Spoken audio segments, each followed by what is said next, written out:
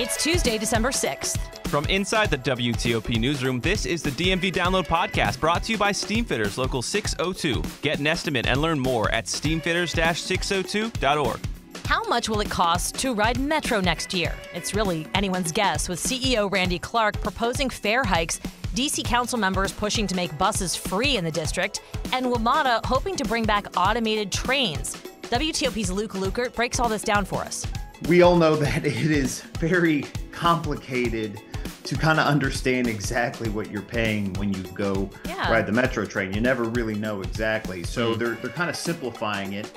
And I just learned this, but wedding cakes are expensive, Megan tells me. Yeah. But WTOP's Lukert has a solution.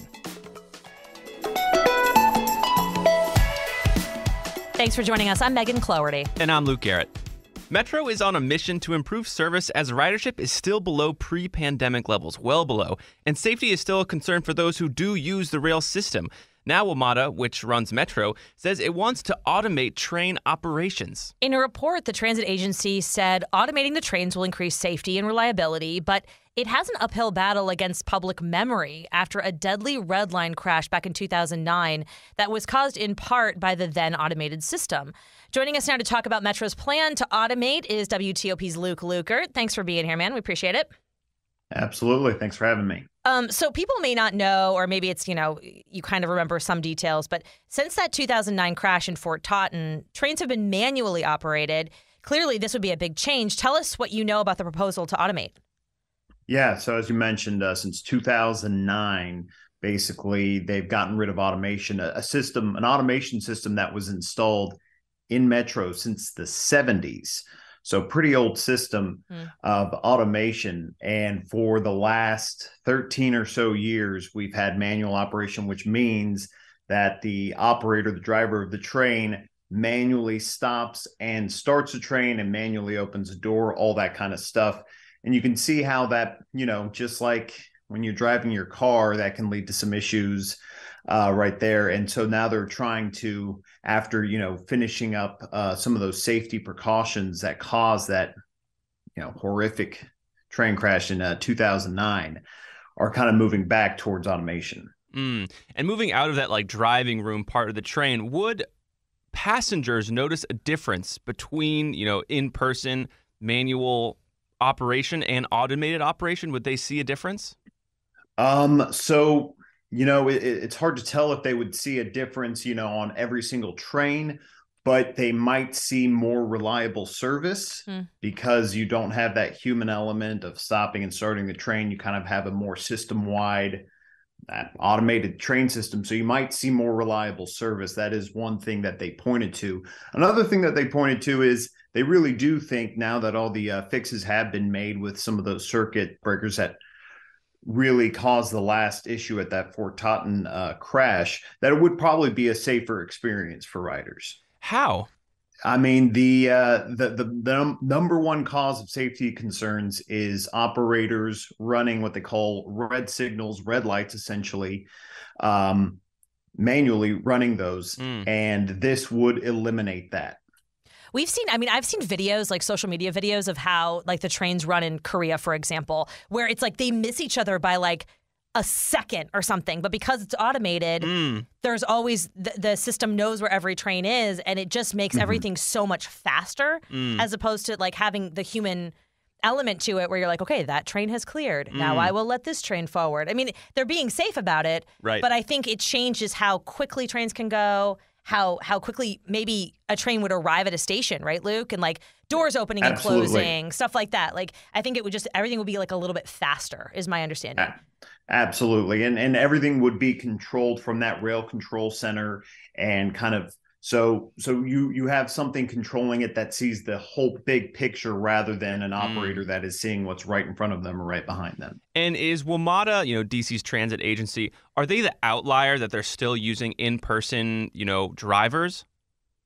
Absolutely. So they did a survey of the 42 biggest rail operations, metro operations in the world. They are one of 8 that still uses manual operations. Wow. And of those 8, they are the only one that technically has an automation system installed, but is still using a manual operations. So does this mean that the drivers would go away, or is it just like we know it as the rock, but basically it's like the central, the nucleus of the entire system, that would be automated and there would still be drivers? Do they get into like the logistics there? Yeah. So what they have said is they want to, right now they're grade 1 of automation. There's a whole lot of levels. Yeah. Interesting, very bureaucratic language around it. But what they want to do is go to a GOA 2, which is grade of automation level 2. And that means that the stopping and starting is automated, but drivers are right there at the controls. If any emergency happens and if anything needs to be done, they can handle those.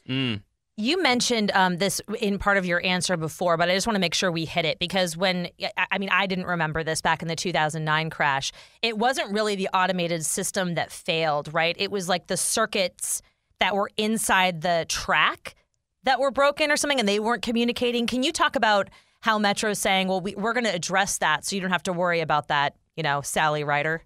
Yeah, that was the issue, that there were some faulty circuits that basically didn't tell the train that was traveling at high speeds that there was a train right in front of it. And that's what caused such a horrific crash. Because, if you had somebody behind the wheels, they would have been able to see the train, slow down, maybe not so terrible.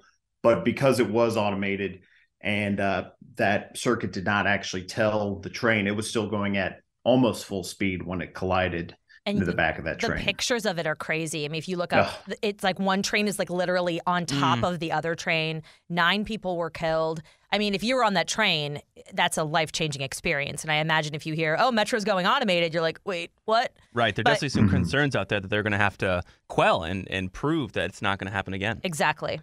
So just today, Randy Clarke released a proposal regarding the fiscal outlook of Metro and, really fare hikes. Tell us about this proposal and what's really within it. Yeah, 4 months into the job, there's a lot of things changing at Metro. And 2 of the things in this proposed budget that won't take effect until July 1st, fare hikes and train frequency. So right now, if you're riding Metro, you're seeing a train maybe every 10 minutes, 12 minutes, 20 minutes, depending on the line. Yeah. It's very variable. A blue line is every 15 minutes. Red line, which has the best, is 8, but sometimes 10, right. 15 minutes for a lot of others. They are planning, starting July 1st, to try to increase what they call the core stations, which are, those big Metro Center stations, Chinatown, Gallery Place, to every 3 to 6 minutes, which is just a huge, that's almost like a 10 doubling. Minute. Yeah. Yeah. That's almost doubling the amount of trains that passengers are going to start seeing at stations. This is obviously coming as they're rolling out more and more 7000 series cars. But as you mentioned, also they're changing up some fare restructuring. And we all know that it is very complicated to kind of understand exactly what you're paying when you go ride the Metro train. You never really know exactly. So they're kind of simplifying it, kind of like their bus. It's a $2 base fare just to hop on. And then still kind of like the old system, they are doing a variable rate for where you're going, but it's going to be simplified to 40 cents a mile. Oh, interesting. So the rush hour thing is going away. It's just based on the distance. Correct. Well, there's still going to be some things left over. You're still going to have a $2 late night and weekend fare. So those are going to still remain the same. But for right now, you're looking at a $2 base fare with 40 cents added for every mile traveled. And at the end of the day, that's going to be more expensive than it currently is. Yeah, not a ton, about 5 on average, 5-6% more. Okay. Obviously, it depends on how far you're taking the system. Correct. You mentioned bus, Luke, and we just want to, let people know, if you aren't aware, today there's a vote in the D.C. Council about Councilmember Charles Allen and Chair Phil Mendelson's idea to make buses in D.C. free to ride. At a breakfast meeting today before the vote, a few reporters have said that Councilmember Kenya McDuffie raised questions about the feasibility of this plan, including whether Maryland and Virginia are going to have to fund this as well. Apparently, Charles Allen and Mendelson said most buses operate within the city, so it's not something where they're going into other, the other states, and that lowering fares have historically increased ridership, so possibly more people would be using the bus system, especially since they're now proposing maybe making Metro a little more expensive on the rail. So today is the first vote on that legislation that would then go to a final vote later this month. But if it passes, D.C. would join cities like Boston and Kansas City and a lot of European cities where public buses are free to ride. Right. And it comes on the heels of a proposal we heard about a few months ago where Charles Allen said, $100 to every resident. They then found that was actually more expensive than this free bus riding proposal because $100 to every single resident. Well, every single resident doesn't really ride that much. Right. So it's interesting to see how they're going to try to figure out how to make ridership more accessible to more people. When, Luke, are they thinking about, I think you said July, they're thinking about doing hiking the fares or changing the fare system? Yeah, so this is under the new fiscal year budget, fiscal year 2024, which would start July 1st. So it's not guaranteed that it would be that day, July 1st, but that's the kind of understanding that it will start in the next fiscal year. And then what happens? Where does it go from here? Is there a vote on it, or is this sort of just, this is what it's going to be? Yeah, this is very preliminary. Of course, the Metro board still has to approve it, all that kind of stuff. And then, as you said, feasibility still has to be there. If you don't have enough 7,000 series trains to make that frequency happen, you're going to have to push it back. But there's definitely some approval. This is the very first budget. And as we all know, over the next 3 or 4 months, we're probably going to see a lot of changes to that before it's approved in, March, April. We don't know much about the future of Metro, but what we do know is changes are afoot. That's for sure. Yes. And Luke will be on top of them. Luke Lukert, thanks for joining us and giving us a breakdown here. Thanks, guys, for having me. And coming up after the break, we talk to Luke Lukert about his hidden talent. Hint, it's a piece of cake. Backed by the experience of its hardworking members, Steamfitters Local 602 is ready to take on your next commercial, heating, cooling, HVAC, or refrigeration project.